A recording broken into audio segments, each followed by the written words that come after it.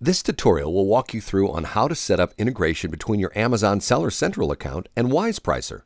First, click on the WisePricer logo. Then from the main menu, click Add Store.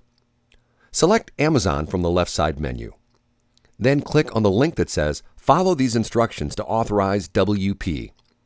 This link will take you to a step-by-step tutorial where you can get the information to get the integration up and running. First, we need to make sure that your account is registered to Amazon Marketplace Web Service. Follow the link to Amazon MWS. In the new page, click Sign up for MWS. Sign in if needed. For this step, you will need to go to Amazon and authorize WisePricer to access your account. You will need WisePricer's developer code in order to do so. Copy the developer code.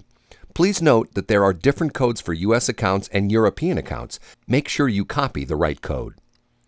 Then, navigate to the link on Step 2. In the new screen, select the second option. I want to use an application to access my Amazon Seller account with MWS. Then, in the application name field, type WisePricer MWS Client.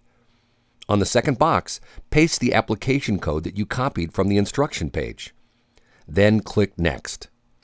In the next screen, you will need to verify that you authorize WisePricer to access your account. Check both checkboxes. Click Next. This window will give you two numbers, the Merchant ID and the Marketplace ID. These IDs will be the ones you need to input to WisePricer in order to get started.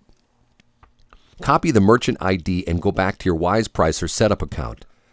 Paste the Merchant ID in the proper field. Note, we suggest to copy both and save them on a text file for your own records.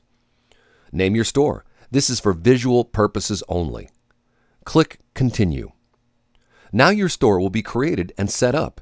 In order to get started, go to the dashboard and click Import. That's it. That's how you set up Amazon integration with WisePricer.